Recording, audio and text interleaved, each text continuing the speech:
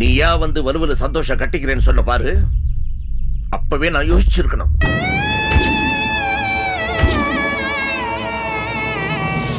மடைய சிந்திக்காம இருந்துட்டு சந்தோஷ் பண்ண அயோக்கியத்தனத்தெல்லாம் பக்கத்துல இருந்து பார்த்தவ நீ இருந்தும் எப்படா இந்த பொண்ணு என் பையனை கட்டிக்க சம்மதிச்சான்னு நான் யோசிச்சிருக்கணும். நான் யோசிக்கல. அதான் நான் பண்ண தப்பு.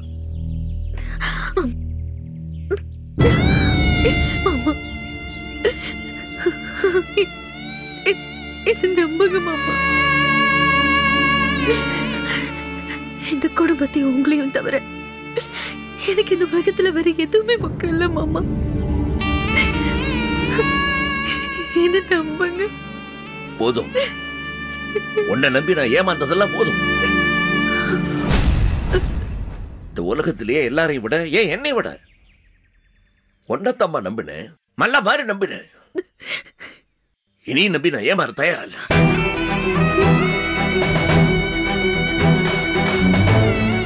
இத பாரு, இத்தனை நாள் உன் மேல இத்தனை அன்பு காட்டினேனே, அதுக்காக இந்த கிழவனுக்கு ஒரு சின்ன உதவி பண்ணுமா? என் மக சந்தோஷியாவது இனிமே சந்தோஷமா வாழ விடு. பணத்துக்காக கதிரை தூக்கி எறிஞ்ச மாதிரி சொத்துக்காக என் மகனை தூக்கி எறிஞ்சிடாது. அவன் தாங்க மாட்டான்.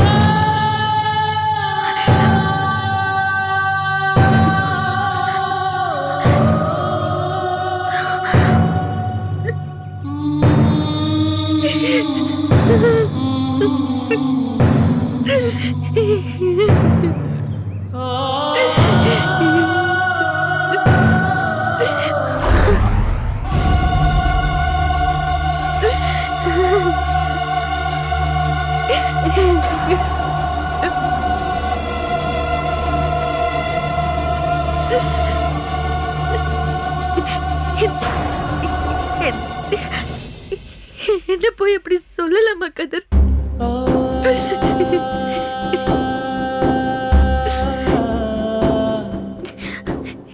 இவ்வளவு தூரம் என்ன பத்தி தெரிஞ்சிருந்தோம் அவரால எப்படி இப்படி எல்லாம் பேச முடிஞ்சது? என் குடும்பமும் நானும் திட்டம் போட்டு உங்களை அவாய்ட் பண்ணி சொத்துக்கு ஆசைப்பட்டுதான் நான் சந்தோஷம் கல்யாணம் பண்ணிட்டேன். அதுவும் பத்தாதுன்னு மாலதியை ராஜேஷ்க்கு கல்யாணம் பண்ணி வச்சு பாக்கி சொத்தையும் அபகரிக்க பிளான் பண்றோமா? வாய்க்கு சாம சொல்றாரு கதிர். அவர் சொத்தையே நான் வேண்டாம் தானே சொன்னேன். எல்லாம் தெரிஞ்ச மாமாவை இப்படி சொன்ன என்னால எப்படி கதை தாங்க முடியும்?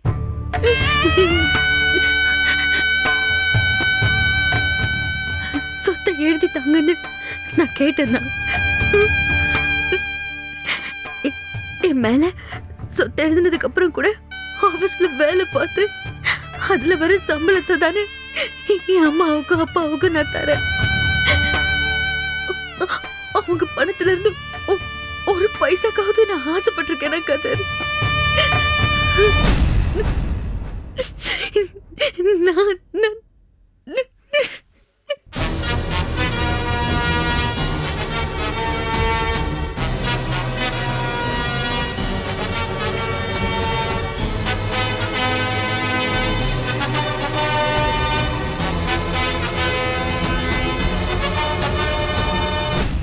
என்ன மட்டும் இல்ல, நம்மளோட கண்ணியமான காதலையும் சிங்கமா பேசிட்டாரு.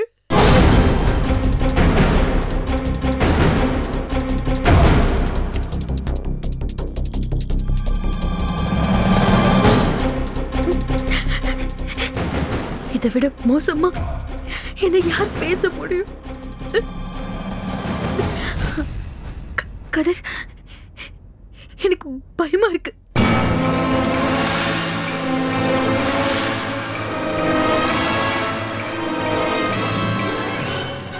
என் மேல இருக்கிற கோவத்துல எங்க சந்தோஷ் கிட்ட நம்ம பழைய காதல சொல்லிடுவாரோன்னு பயமா இருக்கு.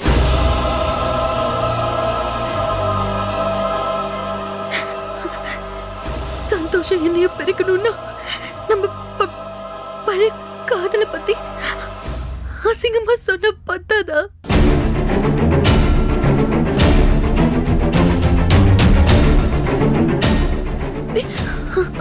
அதெல்லாம் சொல்லு என்ன சந்தோஷ் கிட்ட இருந்து பெருச்சிரு வரணும் பயமா இருக்கு கதிர். பாரதி ப்ளீஸ்.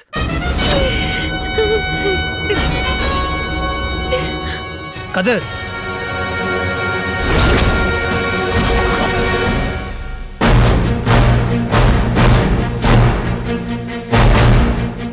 எதுக்காக தான் வந்தீங்களா?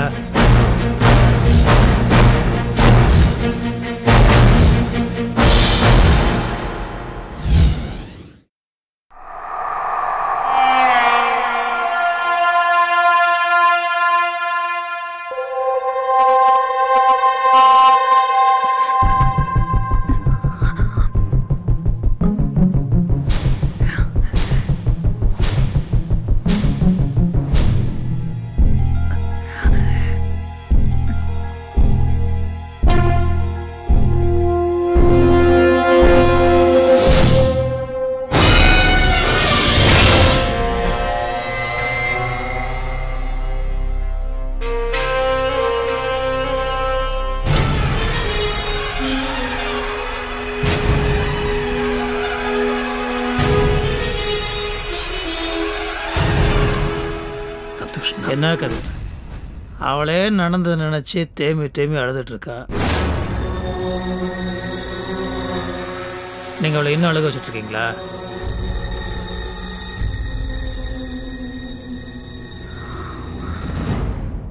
நீங்க பாசிட்டிவா பேசி அவளுக்கு தைரியம் சொல்லுவீங்கன்னு பார்த்தா நீங்க என்னமோ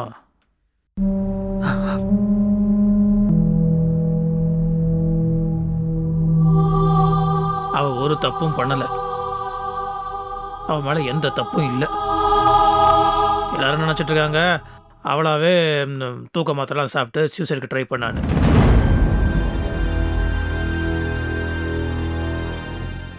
உலகத்திலே எந்த புருஷனும் பண்ணாத ஒரு கேவலமான காரியத்தை நான் தான் பண்ணேன். ஏன் பண்ணன்னு தெரியல, அந்த நேரத்தில் அந்த மாதிரி பண்ணணும்னு தோணிடுச்சு. அவள் பாலில் தூக்க மாத்திரை கலந்ததே நான் தான். பாவம், அது கூட அவளுக்கு தெரியாது. Anyway thanks.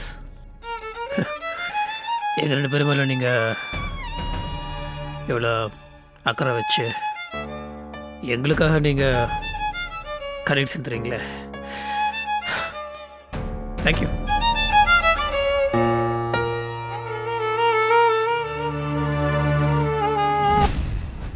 ஆனால் இதில் ஐரணி என்னென்னா, நீங்கள் என் தங்கச்சியோட புருஷன், என் மேலே இவ்வளோ பாசமாக இருக்கீங்க. ஆனால் என்னோட உடன் பிறப்பு ரொம்ப பேசிட்டா.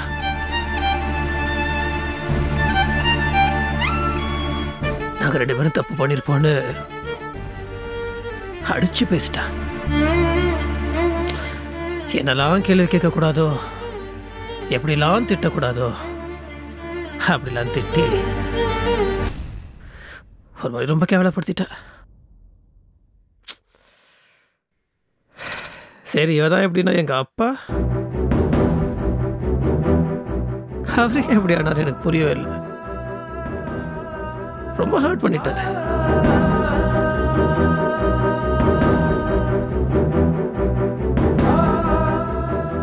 ஒரு மாதிரி வலிக்குது. அந்த பேச்சை நான் கேட்டதுக்கு அப்புறம் என்னால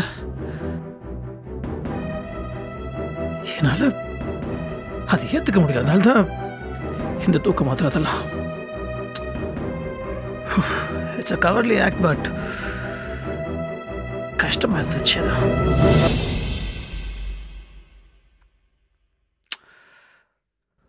ஒரு விஷயம் உங்களுக்கு தெரியுமா? சரி, ஓகே, அது என்னோட பர்சனலான விஷயந்தான். எவ்வளவோ பர்சனலான விஷயம் நீங்களும் நானும் ஷேர் பண்ணியிருக்கோம். So I don't mind sharing it with you. ஒன்றும் இல்லை கதிர், கல்யாணத்துக்கு முன்னாடி பாரதி இன்னொருத்தரை லவ் பண்ணா.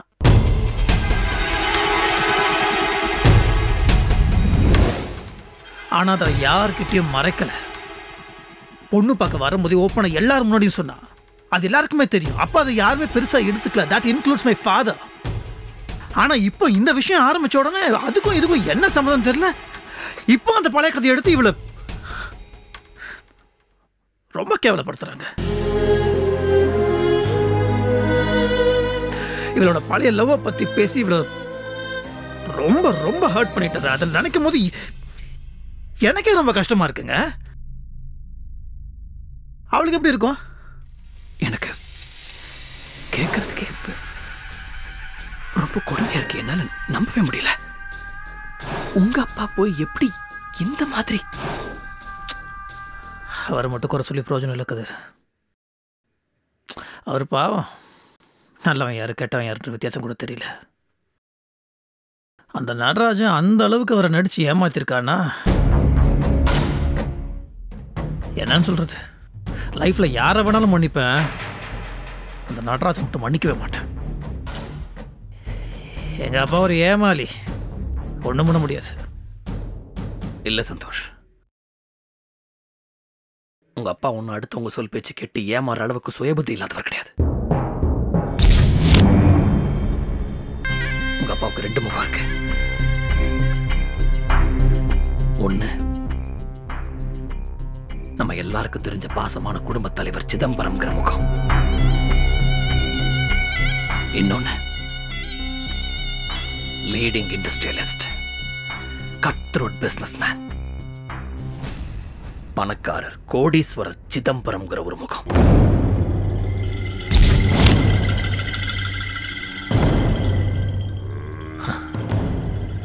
அவருக்கு இந்த உலகத்துல எதை வேணாலும் யாரை வேணாலும் ஏதாவது ஒரு விலை கொடுத்து வாங்கிட முடியும் அப்படின்னு ஒரு நம்பிக்கை,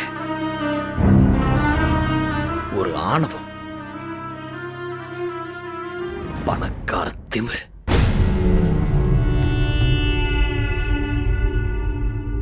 பணக்கார வர்க்கத்துக்கே இருக்கிற ஒரு திமிரு. அதோட டாமினேஷன் தான் அவர் இந்த மாதிரி நடந்துட்டு இருக்காரு.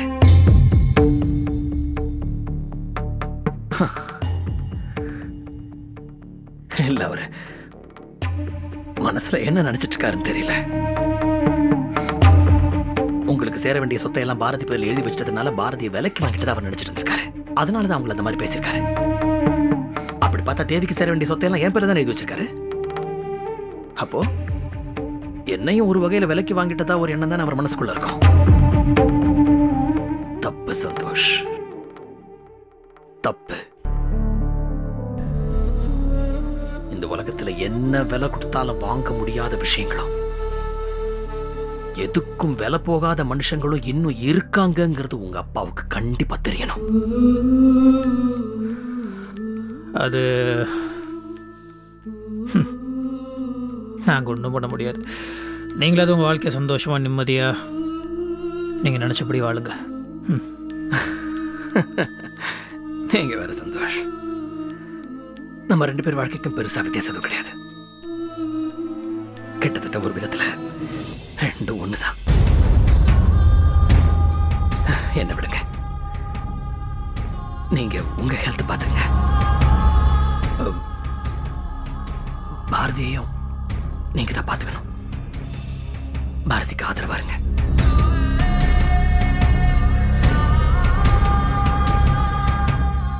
எந்த அளவுக்கு உங்க அப்பா பேசியிருந்தாருன்னா நீங்க 2 பேரும் தற்கொலை பண்ணிக்கிற அளவுக்கு போயிருப்பீங்க. சந்தோஷ், இந்த விஷயத்தை நீங்களே சும்மா விட்டாலும் நான் விடுறதா இல்ல.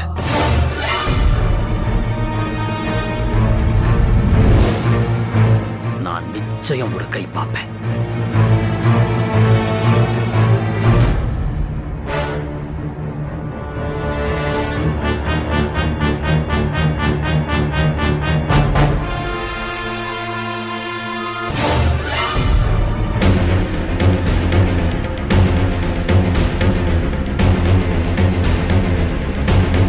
என்ன தைரியம்!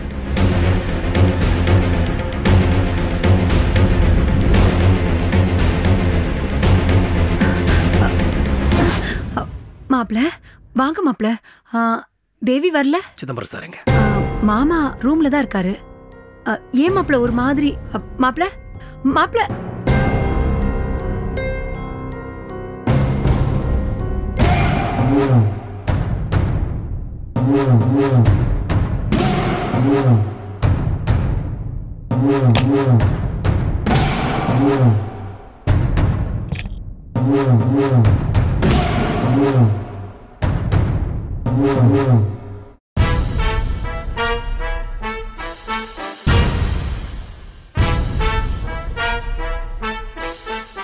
வாங்க. கதவையை சாத்துனீங்க. என்ன சொன்னீங்க? பாரதிய நீங்க என்ன சொன்னீங்க? முதல்ல உட்காருங்க, அப்புறம் சாவகாசமா பேசலாம். நான் இங்க உட்கார்றதுக்காக வரல சார். உங்ககிட்ட நியாயம் கேட்டு போலாங்கிறதுக்காக வந்திருக்கேன். எப்படி எப்படி சார், எப்படி உங்களால பாரதிய அந்த மாதிரி பேச முடிச்சது? இது பாருங்க, உங்களுக்கு நடந்து என்னன்னு தெரியாது. தெரிஞ்சா இப்படி எல்லாம் பேச மாட்டீங்க. பாருங்க, நீங்க 1000 விளக்கம் கொடுங்க, என்ன வேணாலும் சமாதானம் சொல்லுங்க. ஆனா நீங்க பண்ணது தப்பு. சாதாரண தப்பு கிடையாது, நீங்க பண்ணது ரொம்ப பெரிய தப்பு. Don't shout.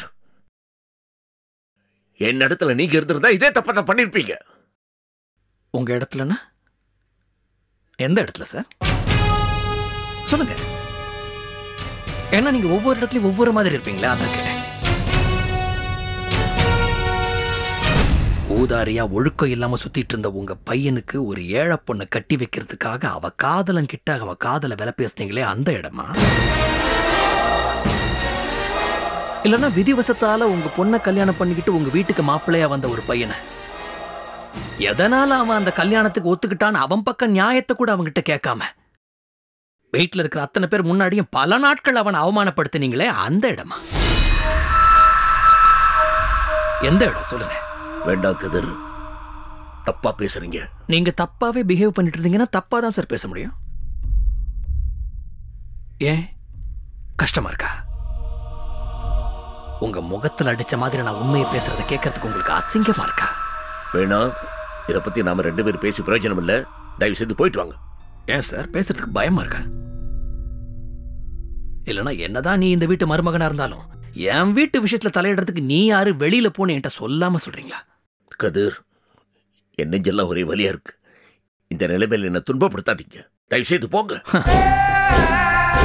உங்களை மாதிரி பெரிய மனுஷங்களுக்கு உங்களுடைய சொந்த வலியும் வேதனையும் தான் ரொம்ப முக்கியம். மற்றவங்களை பத்திலாம் நமக்கு என்ன கவலை இல்லை சார். வயசுல பெரியவருங்கிற அட்வான்டேஜ், சொத்து பத்தும் ஏராளமா இருக்கு. காசை வீசி எறிஞ்சா யார வேணா விலைக்கு வாங்கலாம். அதிகாரத்தை வச்சு என்ன வேணா பண்ணலாங்கிற இருமாப்பு.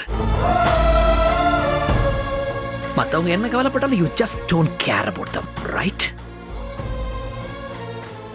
எப்படி சார், எப்படி எப்படி உங்களால இந்த மாதிரிலாம் இருக்க முடியுது? ஏன் சார், உங்க செயலும் உங்களுடைய வார்த்தைகளும் அடுத்தவங்களை எந்த அளவுக்கு காயப்படுத்துது, அதை பத்திலாம் உங்களுக்கு எந்த கவலையும் கிடையாது. நீங்க பேசின பேச்சால எந்த தப்பு செய்யாத 2 அப்பாவி ஜீவன்கள் அங்க மனசு வெறுத்து துடிச்சிட்டு இருக்கு, அதை பத்தி உங்களுக்கு எந்த கவலை?